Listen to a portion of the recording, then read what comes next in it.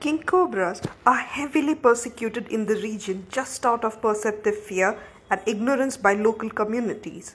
While not even a single king cobra bite has been recorded in the state from the recent past, as many as 30 to 40 king cobras are being unnecessarily killed just on sight each year across the region.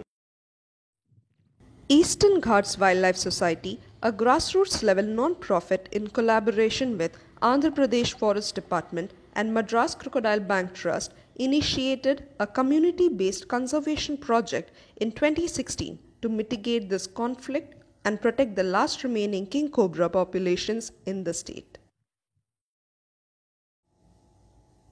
King cobras predominantly feed on other snakes including common cobras, Russell's vipers and kraits, which are responsible for thousands of human deaths each year.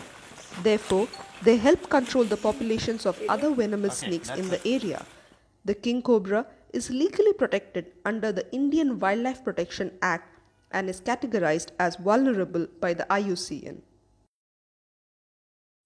The team is currently working actively in the districts of Visakhapatnam, Vijayanagaram and Srikakulam, where educational hoardings with clear actionable messages like giving details of rescue personnel to call in case of a snake sighting were installed.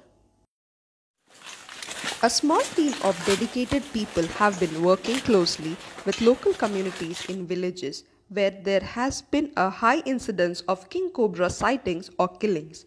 To stop these redundant killings, the team must address issues like lack of awareness and absence of trained rescue personnel in the conflict areas. Awareness programs alone cannot help in this case. On-the-ground interventions showing practical solutions to the issue is very critical.